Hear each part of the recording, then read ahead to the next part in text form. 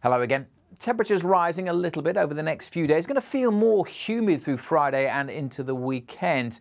Still fairly breezy on Friday and some heavy showers around. Not everywhere seeing them, but for some we could get quite a few downpours. Now it's low pressure dominating, but it's sitting to the south of the UK, not moving very far. The wind's spiralling in from the North Sea, bringing a fresher feel here.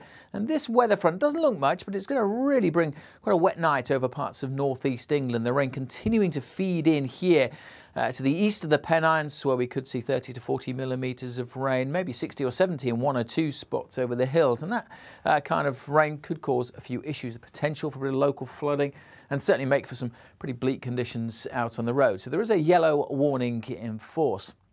Elsewhere, a few showers around through the evening, but they do tend to fade. So for many, it'll be a dry start to Friday and quite a mild night as well, with a brisk breeze continuing to blow. Clearer skies across northern Scotland.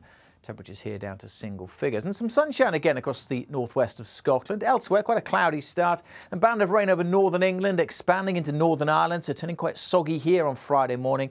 And that rain will eventually creep into parts of southern and eastern Scotland. All the while in the south, we're going to see cloud increasing once more and another band of showery rain pushing northwards. That could contain some heavy downpours, and some thunderstorms are possible too across the Midlands, parts of Wales in particular. Some brighter spells in between those rain bands, especially in western areas, with the breeze continuing to come in from the east.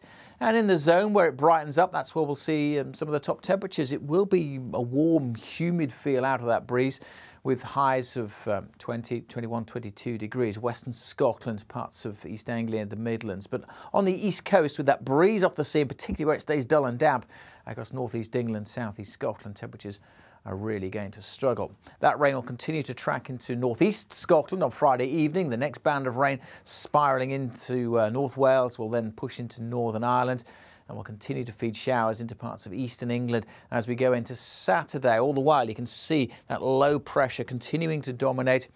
Much of the south will start the weekend dry, but any sunshine is likely to trigger heavy and possibly thundery showers. They'll be hit and miss, not everywhere catching one, but if you do see one, well, as I said, it could be torrential. There will be some sunshine, and in the sunshine, the winds a touch lighter, perhaps on Saturday for some, and it'll feel really quite warm and humid, more widely temperatures into the 20s. But all the while, with the breeze coming in from the North Sea, eastern Scotland, northeast England, grey, misty and murky, and on the cool side. So quite big contrasts this weekend. Yes, chilly on the east coast, but elsewhere, a warmer feel and more humid feel. There will be some sunshine, but also watch out for some thundery showers too. Make sure you stay up to date with the very latest from the Met Office by following us on social media.